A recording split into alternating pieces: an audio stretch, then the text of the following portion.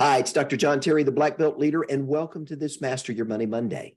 I had an individual reach out to me this last week, and he said, Dr. John, I need your help. I've got $18,000 in credit card debt spread among 3 credit cards, and I want to get my spending under control, but I'm not sure what I need to do. Can you help me?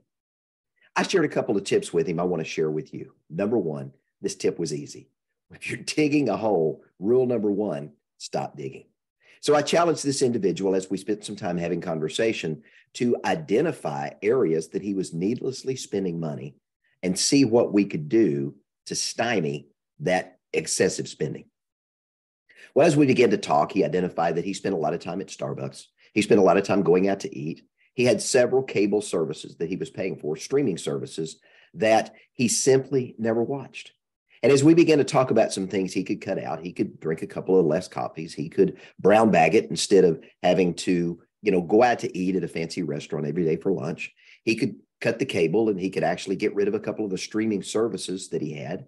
And as a result of that, we immediately created a $200 margin, money that he was already spending, but needlessly spending with nothing to show for it.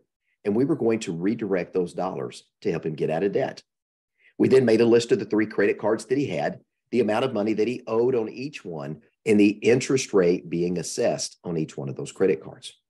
Now, in looking at the strategy, he had an equal amount of money divvied up between the 3 cards. So we decided to attack the highest interest rate first because he's paying more money every month in interest on that card over any other. So here was the strategy, and it was pretty simple. We agreed to make the minimum payments. He agreed to make those until he retired those debts. But he was going to take the $200 of margin that he created and apply that plus the minimum payment to the credit card with the highest rate of interest. And as he retired that debt, he was then going to take that entire sum, the minimum payment and the $200 balance that he was paying on that highest interest rate credit card and apply that entire balance to credit card number 2. And then once he paid off credit card number 2, he was going to take the entire balance, what he was paying on credit card 1 and credit card 2, plus the $200 margin, and apply that to credit card number 3. Now, remember, he was still making the minimum payments on credit card 2 and 3 while he was accelerating the payoff of credit card 1. And then we repeated the process with credit card 2 and again with credit card number 3.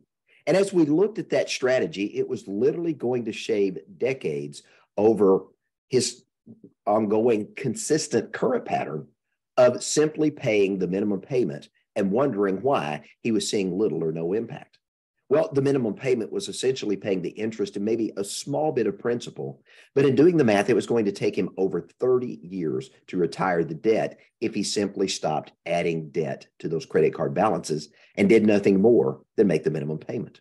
But walking him through one of the strategies that I teach in Master Your Money, an online course available at beablackbeltleader.com, I shared with him some principles and some precepts that can help him get his spending under control, get that credit card debt retired, and change his spending habits so that he can keep more of what he earned.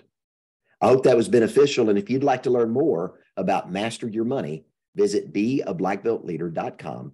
Go to the courses tab and scroll about halfway down the page, and you'll find Master Your Money. I'm Dr. John Terry, the Black Belt Leader. Thanks for joining me for this Master Your Money Monday. Have a great day.